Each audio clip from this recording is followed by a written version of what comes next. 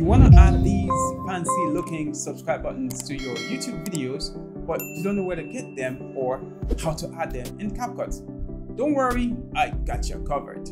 On your mobile browser, visit pexels.com. There are several other free stock footage websites, but I prefer pexels.com as it has one of the largest collections. Visit pexels.com and search for subscribe button. Select the videos option. As you can see, there are tons of subscribe buttons that you can use on your videos for free.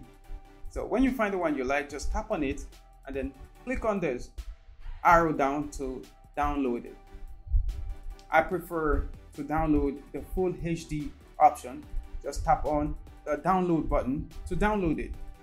The next thing we'll do is to open CapCut. As you can see, I already have a video in CapCut that I want to add my subscribe button to. But the next thing I'll do is to tap on overlay, select the green screen that you just downloaded, and then tap on add. So now I've adjusted the subscribe button to fit the video.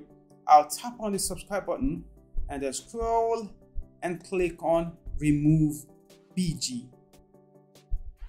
Tap on chroma key, drag the color picker to the green area, and then tap on intensity and drag it up to around 20 or 30 until you notice that the green area is gone. As you can see, we have a perfect subscribe button, and it even comes with sound effects. If you find this useful, make sure to give me a thumbs up and subscribe to the channel. I'll see you next time.